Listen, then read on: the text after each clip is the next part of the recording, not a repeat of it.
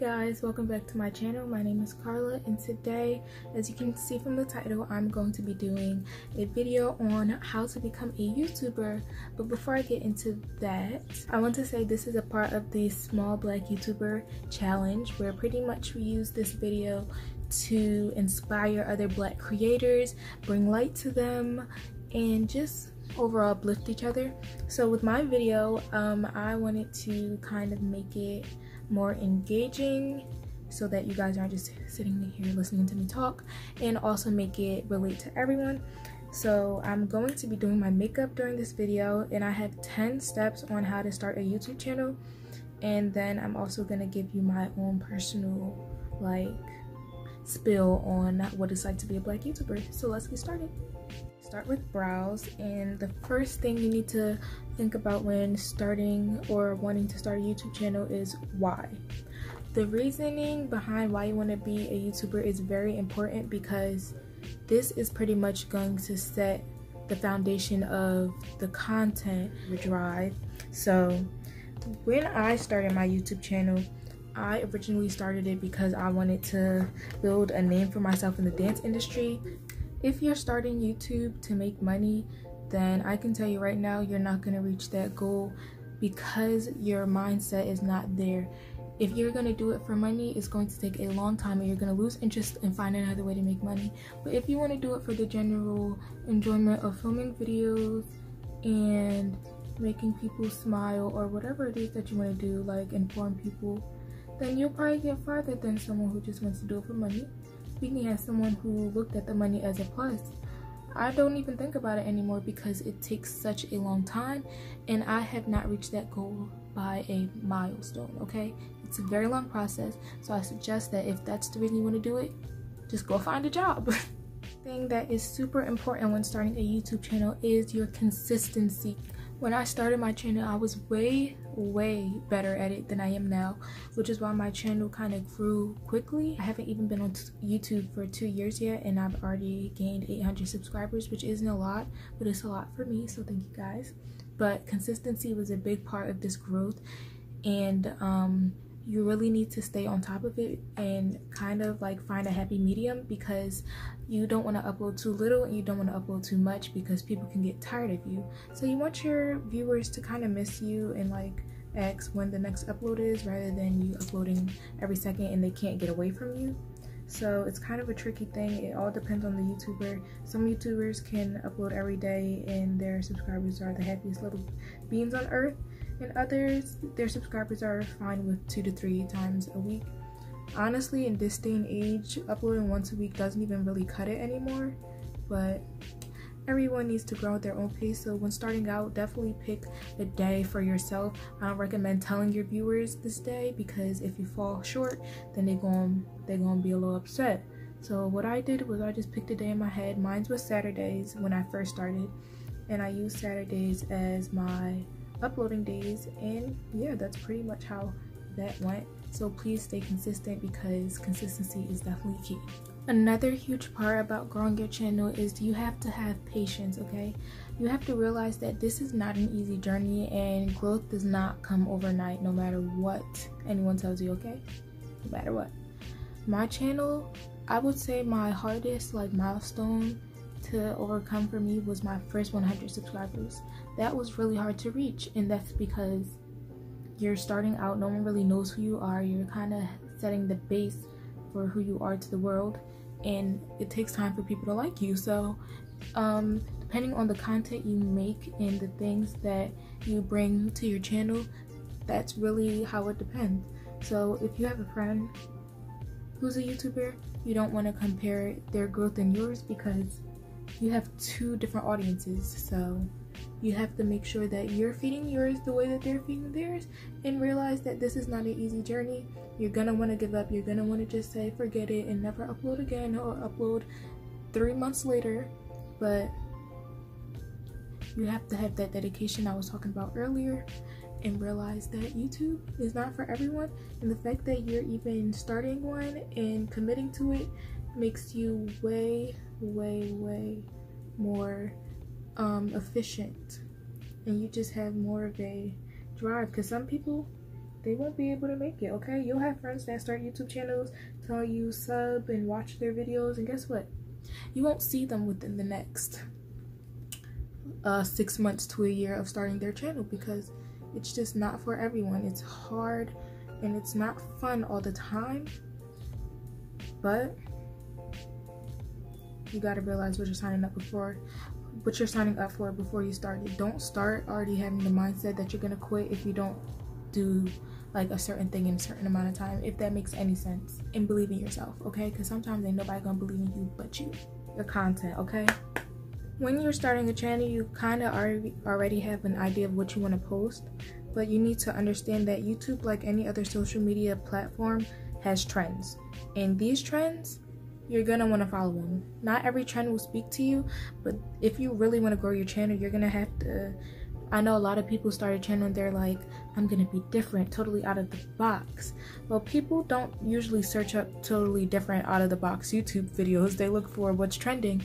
So when these trends do arise, you can make the videos that you love, but you need to also cater to the audience of the people on YouTube. So when these trends come, it will be in your best interest if you just hopped on the trend, as they say. If you have a video that is trending and under that like line of videos that are trending right now, then they're gonna obviously see you, and YouTube is more likely to put your video up there.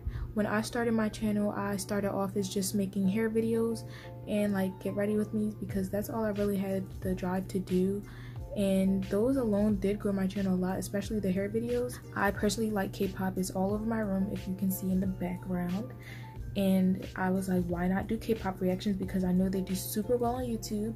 So me and my friends film reaction videos, and that really grew my channel. When I say really, I mean really, but you don't want to be disingenuous, so don't do things that aren't like up your alley, because trust me, viewers will see when you're really into something and when you're just doing it for views. So you need to be careful for that also, but make sure your content is up there with YouTube, okay? Your quality, okay? Video quality is a big deal in YouTube, and people don't like watching videos that aren't good quality. Now, this does not mean you need to go to Best Buy and splurge on a camera and a whole bunch of video equipment, but it does mean that you need to make sure that when you're cutting and editing your videos, that you're doing it well. No one likes to see a poorly edited video where you leave in a whole bunch of rambling that didn't need to be there. It's worse when people click on your video and then click out within 2 seconds than them not watching it at all.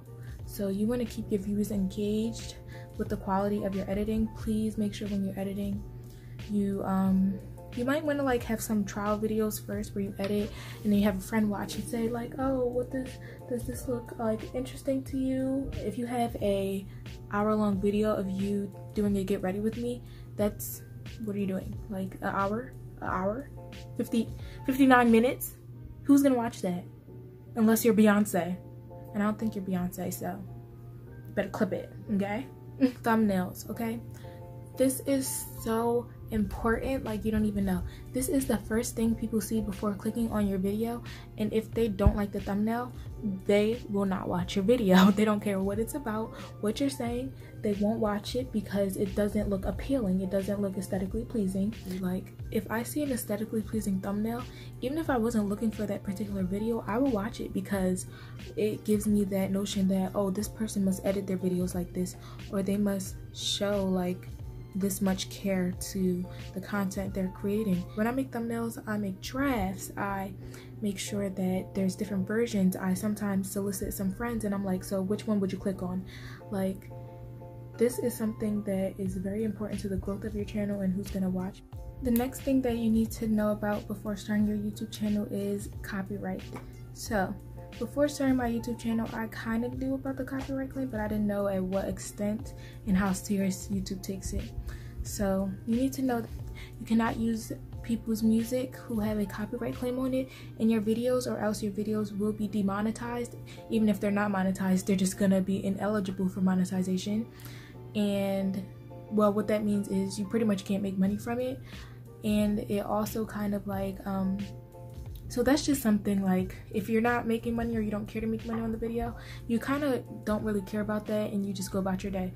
Like me, I don't make money on my videos anyway, so when they do get that claim on it, I just say whatever. But if you are monetized and you're losing money on that entire video, and then you can get a copyright strike. Copyright strikes are way different from copyright claims. A copyright claim is when someone claims the audio to your video, so they now have claim over that video, and whatever money that video makes goes to them. You can have partial monetization, where it's pretty much like a cover. Like if you sing the cover of someone's song, then it'll be a copyright claim on it because it's not your song, but you can like still make money from it, if that makes sense. So you just have to like know what it is that you're aiming for, and know that there are risks when using music in YouTube videos. A lot of YouTubers complain about it. Some don't really talk about it at all, but it's something that you really need to keep in mind when making a video. Coming to a close, but not yet, we have 2 more points. Another thing that you need to not focus on, but have understanding of, is your comment section. So when I started YouTube, the comment section was not blocked, but they then started, like, I think late last year, they started a thing where, like, if you were under the age of 18, then your comments were disabled. But then my comments turned back on. So I don't know if they like threw away with that, but just in case they didn't, now you know.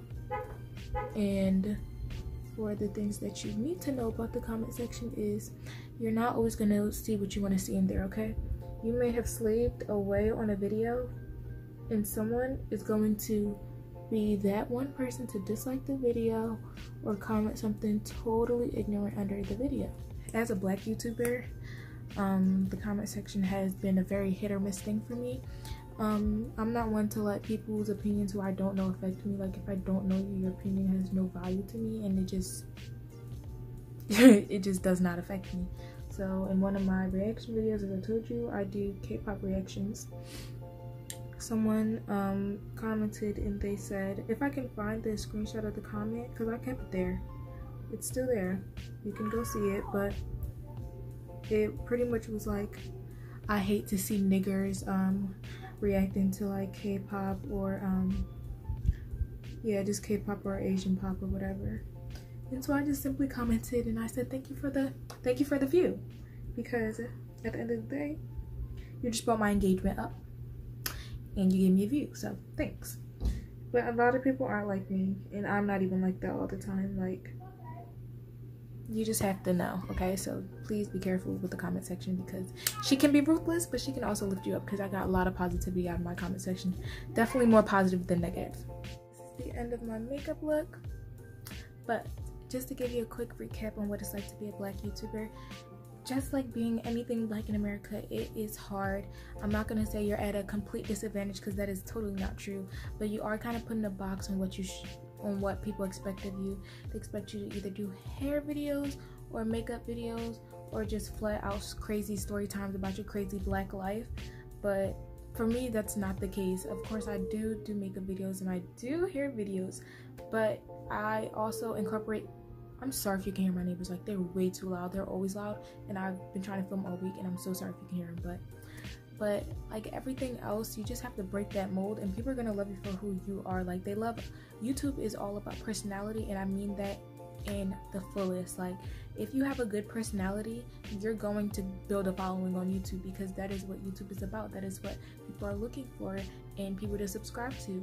Just remember, when making your channel, think about what would you want to see, and you should answer a lot of your own questions. So this is the end of my video. I would like to nominate Abby and Bree TV to do this challenge as well. If you do not know who they are 2 best friends who are amazing people, and I suggest you go over to their channel right now and binge all their videos, because they are amazing. And I'm not just saying that because they're my friends, I'm saying that because I actually sit there and watch their videos, which says something, okay?